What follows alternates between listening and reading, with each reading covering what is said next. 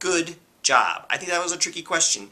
What don't clouds do? They don't emit shortwave radiation. Remember, emitting radiation is all about your temperature. And to emit shortwave radiation by Stephen Boltzmann's law, you'd have to be a temperature of like 10,000 degrees Fahrenheit or something crazy like that. Like the surface of the sun or the temperature of a filament in a light bulb, in an incandescent light bulb.